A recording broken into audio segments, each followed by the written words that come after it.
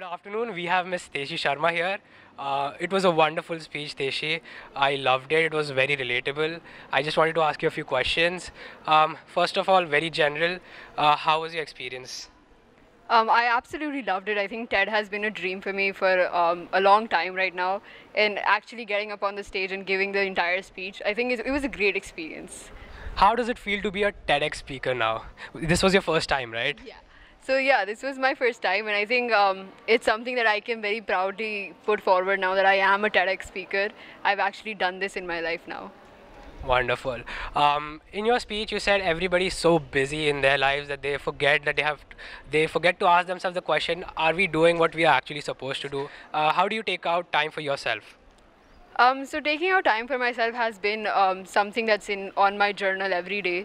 I don't get time for myself. So what I usually do is that late at night I just lie on my bed and stare at the ceiling and just think about what I've done.